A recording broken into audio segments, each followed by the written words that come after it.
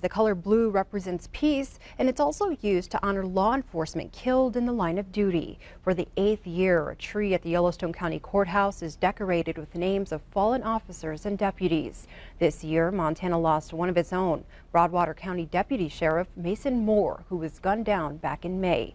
Project Blue Light now burns bright in the hearts of the nearly 32,000 survivors of America's fallen law enforcement officers during this holiday season. I want them to remember how significant our law enforcement is in this community, and to remember those that made the ultimate sacrifice. Plus, the color blue is a sign of peace. Surviving family members will be invited to take part in National Police Week in Washington, D.C. in May. You too can participate by placing a single blue light in your window in memory of fallen officers.